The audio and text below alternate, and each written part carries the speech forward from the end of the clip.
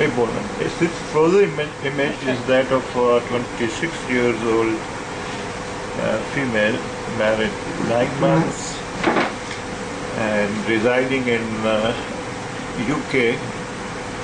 Ultrasound has been performed there, showing different pathology, different picture as compared to what I am seeing over here. Now, I have frozen this image to show you the longitude, first the dimensions of the uterus. So far as the dimension of the uterus is concerned, it is normal. You see, this is the fundus, the cervix, the body, and this is the endometrial canal.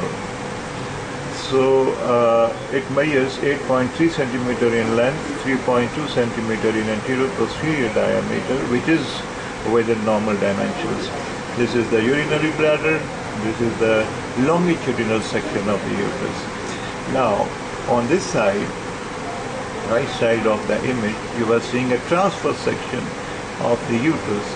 In this, you will see two echogenic linear areas. This is 1, this is 2. Now, this is endometrial canal number 1, and this is endometrial canal number 2.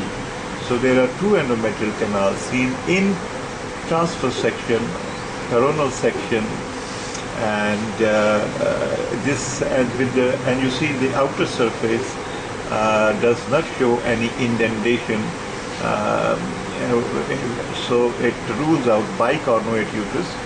So I'll go for a subseptate uterus with two endometrial canals, and when we will scan in longitudinal section, you will note that the cervix of is 1, vagina is 1, cervix is 1, body is 1, but then there is diversion of the endometrial canal into 2. So with no indentation in between, this is a case of subseptate uterus and type 5 Mullerian duct anomaly that we say, and this is the right ovary, this one, with no follicular activity in the right ovary. So now let me show you all this on real time. Bright noise. Now first I will place it in, I will get the uterus in transverse section. This is the transverse section, and in this transverse section you can see that there are two canals, two endometrial cavities. Yeah, here. And you see that this is the myometrium, transverse section of the uterus, and the echogenicity of the area in between these two canals, endometrial canals, is the same as that of the other myometrium. The distance between these two is, the distance between the two canals is approximately 9.4 mm, and in transverse section the size of the uterus is 6 centimeter, and if normal should not exceed more than 5. So this is our first study. I mean, okay, now whatever we get, we should straight away see that and then move on to the other study. This is the left ovary, this one. This is the left ovary, showing you no follicular activity. Right was also showing no follicular activity. See, this is the right ovary, left ovary. These are the iliac vessels as per the landmarks.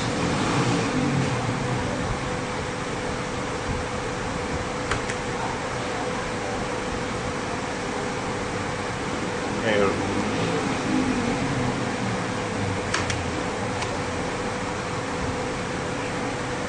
So clearly seen, these are the iliac vessels, this is the ovary. Now we come to the main study. and that relates to the endometrial, two endometrial canals, normal echogenicity. Now what I am going to do is I am going to take this cavity in view and then make it longitudinal. This is the transverse section of the uterus. I am going to use this endometrial cavity, this canal, and going to 90 degree, give it a 90-degree sweep, keeping the canal in the center, and here we see a full longitudinal view of the uterus. Okay, now this was the one that I showed you on the right side. Now the left one. This is the left one. Now I'm going to do the same maneuver with this, keeping this endometrial canal, right-sided endometrial canal in the center of the screen, and now I'm going to give us 90-degree sweep, and here we are. So you can see that both, now if we study the uterus is normal inside the endometrial canal. The division of the canal is here. This is the canal number, say, 2. This is the canal number 1, endometrial cavity number 1. And at the time of ultrasound, it's 3. It measures approximately 4 millimeters. So this is in fact a case of, this is how we can prove that this is a case of bicornuate uterus. Let's do it again. Let's focus this endometrial canal and this one, and now I'm going to give a sweep to the probe. Here it is. Here it is. So this is our, now again transverse, keeping this one, the second one in the center. I am going to give a sweep to the probe, and here we are with it. Let's do it with the other one. This one.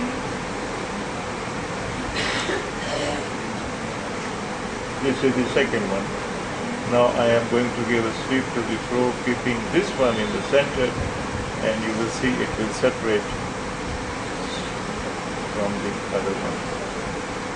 And if I give a sweep to the, now another interesting phenomenon. Here you are seeing the uterus in longitudinal section with one endometrial canal. As I angle the probe posterior towards the right side, here it comes the other one. 1 and 2. With maneuvering, I can get both. This one. See? 1, 2. So this is a case of subseptate uterus, and the cause of her not being conceiving so far. Now here I can see both ovaries, and I can easily show you again. This is the uterus. Its length 6 centimeter. Endometrial canal cavity 1, endometrial cavity number 2. This is the ovary, this one, left ovary, and this is the right ovary. This is the urinary bladder. So this is our case of the day. Thank you very much.